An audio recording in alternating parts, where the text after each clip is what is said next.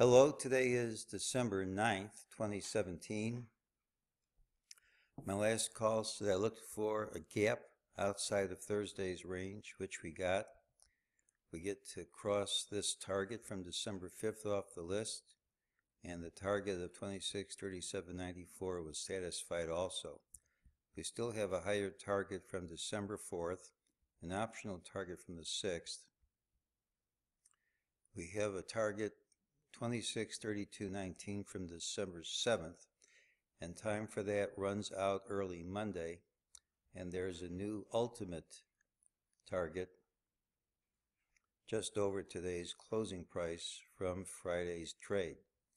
I think once again Monday, because of conflicting signals, we're likely to get a gap and a quick move outside of Friday's range. And what happens in the early trade, I think, will determine what happens throughout the rest of the day. I'm looking for a pattern with an early low usually about after an hour or so, that rallies into the close and has a high near the close. It doesn't have to be an all-day rally, but I'm hoping to see an early low and a late high, and usually there's an all-day rally. So if you are going to have a drop, it should be early in the day. Well, let's go over what's positive about this pattern and what's not so positive. What's positive is you have an all-day rally on the Friday. Almost always that carries through into Monday's trade. It's also positive that this pattern almost always closes at the day's high. If it doesn't close there, you'll usually see it when the next day opens, and the fact that there is a higher target, even though there's no time limit on it, all suggest that we're going to gap over these highs. This is what happened during the day.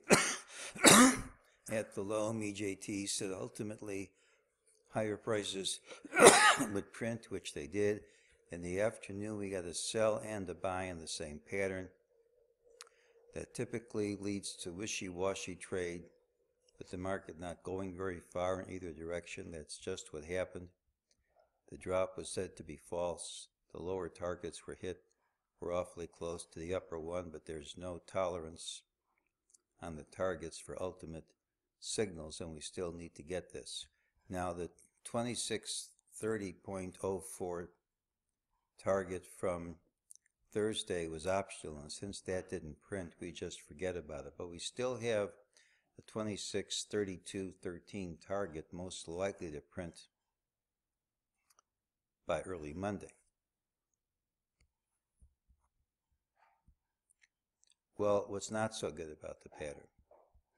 You rallied all day, couldn't go over these highs, and all you do is to bang on the lows of the prior consolidation, which is a potential top.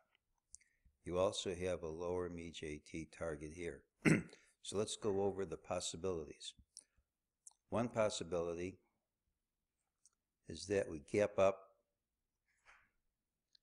over this high and then reverse sharply.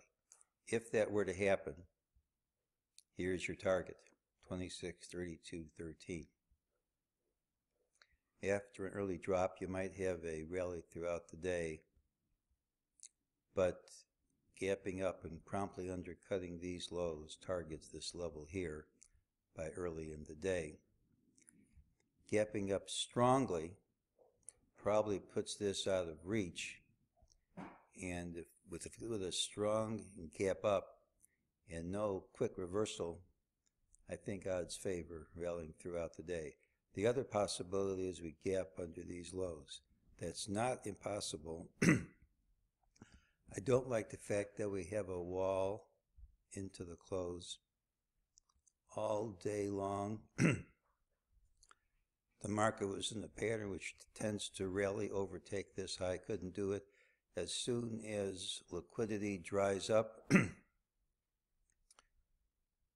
the market rallies like this, and I really don't like the fact that not only was there a wall into the close, But after the close, futures prices satisfied this target. So there was a rally into resistance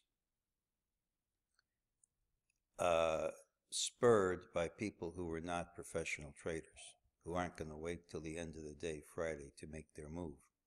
So we have a strong rally at the end of the day into a strong resistance area. Three possibilities for Monday. One is we gap up slightly. I would look for a quick reversal. And if it undercuts this low, we have much lower targets. Next is a strong gap up at the open, which is what the bulls need. I think that this will be out of reach and we keep rallying.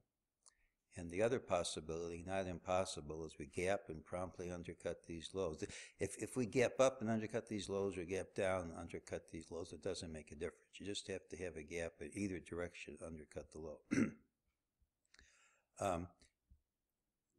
The early trade, I think, is going to tell where we're going to be. And if we can't break through resistance here, there could be a significant drop in the first hour. If there isn't, I think we go higher. If there is, this could mark the end of the recovery. And that's today's call.